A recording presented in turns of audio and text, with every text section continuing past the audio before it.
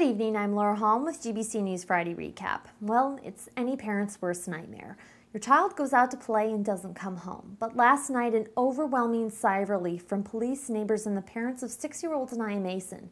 She made it back to her mother's arms.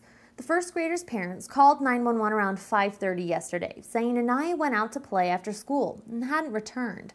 From the start of the search, police did not suspect foul play, but the first couple hours a child goes missing are pivotal. So police responded using reverse 911, a helicopter, the K9 unit, and every available officer. Do you think she was just simply scared?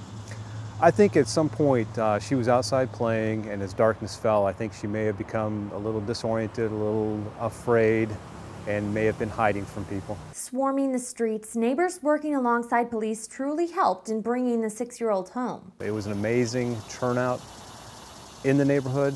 I don't think there was anybody left at home inside their residence. Everybody was outside with flashlights and going door to door looking for this girl. From the front steps to the rooftop, little remains at the home on Trotters View Way in Snellville. Investigators now ruling it an act of arson.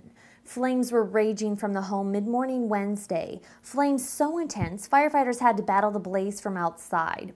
Thankfully, no one was home at the time, but investigators say the fire started in the front of the home. Neighbors are rallying, donating money, clothes, and toys.